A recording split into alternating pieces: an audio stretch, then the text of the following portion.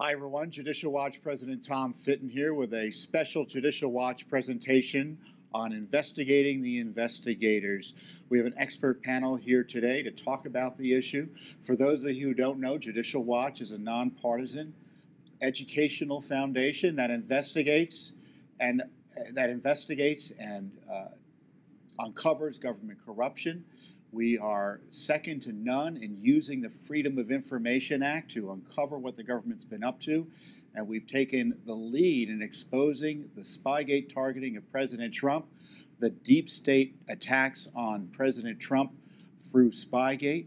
And on top of that, we have the many lawsuits on the Mueller investigation and what's behind that.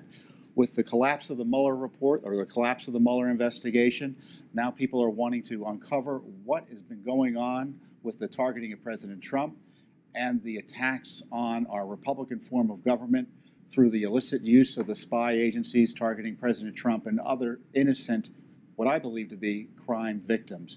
Judicial Watch has nearly 50 lawsuits to expose this most massive corruption scandal in American history. And without that pressure, we're convinced that efforts to educate the American people on this and expose what went on would never take place otherwise.